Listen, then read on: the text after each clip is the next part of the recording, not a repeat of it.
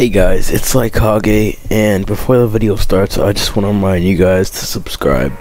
My goal is to hit 1,000 subscribers by the end of July, which may seem like a lot, and it is, but I think we can make it. Every sub counts. So my last Rogue Lineage video was really popular. I figured I'd do another one. In this video, I'm going to be talking about all of the elements that came together to basically destroy Rogue Lineage. In a sense, I guess you could say the first element that really just ruined the game was the community. It was toxic, and many people encouraged toxic behavior, like adding in the game passes, like I talked in the last video, that were pay to win, and we'll get more into that later on. So, YouTubers like lineage, Calypso, Infernasu, they brought more people to the game, and these people were followers of them. And this is, after all these YouTubers came together and started recording on the game,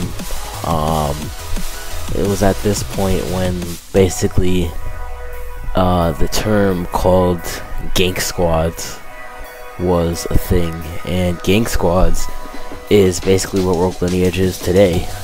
It's basically when a party of 2 or more attack players just jump them, and this is why people really started to dislike Rogue Lineage. It's because you knew that eventually you were going to lose everything, and rather than the game being mysterious and fun and something that you could enjoy, the game became something that you learned to be feared of. Like, you were scared. You knew that eventually you would run out of lives, and you knew that it just wasn't going to end well. So after the YouTubers started joining, with Infernasu being the first one, I think, everything else Rogue Lineage really impacted Roblox itself, because these YouTubers were coming from other games. Like, for example, Infernasu was mainly recording Bleach Primera at the time. Now Bleach Primera is dead, and he does not even play anymore. Shirafune does not play anymore. Calypso changed his content from making videos about random games, and he changed it completely to Rogue Lineage for a little bit. lineage, Zenjutsu.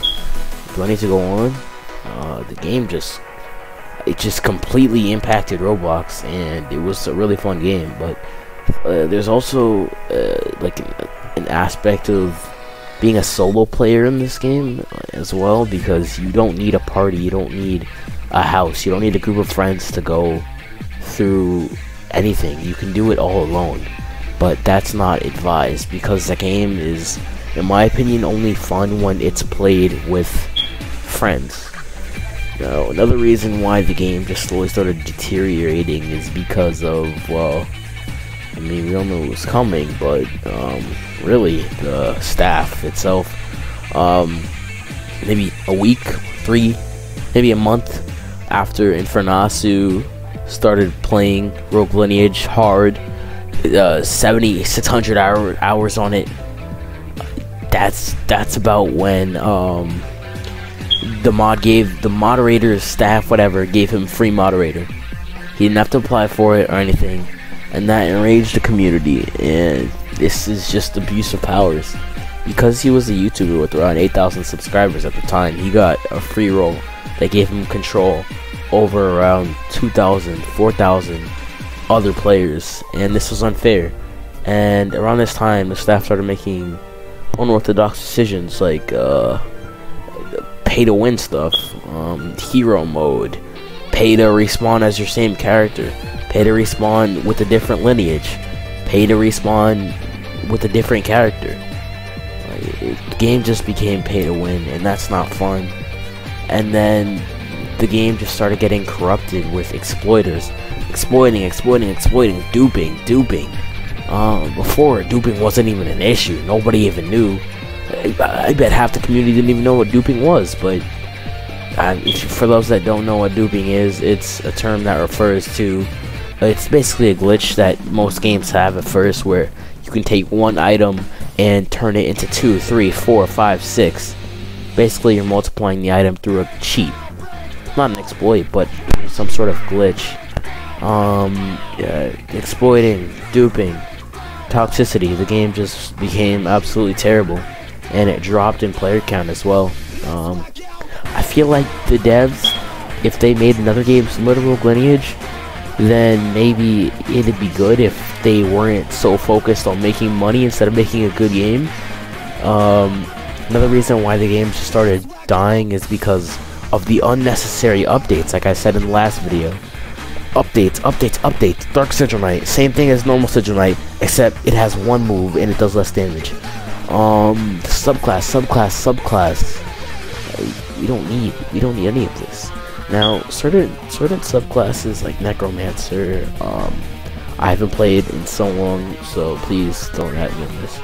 Necromancer, Sigil Knight,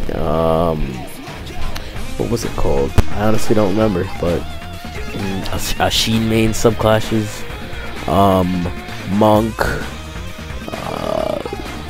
yeah, I mean, those were basically the 4 original classes, and then they started splitting off into so many different subclasses that the game just started becoming bad because they were just unnecessary. And it was like you see how Dark Sigil Knight has one move. That means that either they ran out of ideas or they were too lazy to dev, to code, whatever, more than one move. And I think it's a mixture of that. I think that's why this game started dying.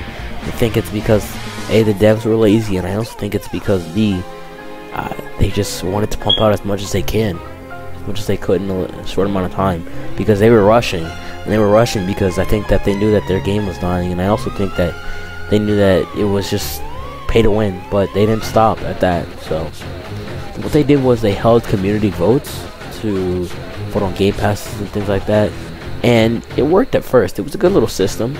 The community was able to stop pay to win through this, but then it didn't work, and they just started adding in more and more. So I think this is where I'm going to end this video. If you guys enjoyed, please subscribe. Like I said, I want to hit 1,000 by the end of July. See you guys in the next video.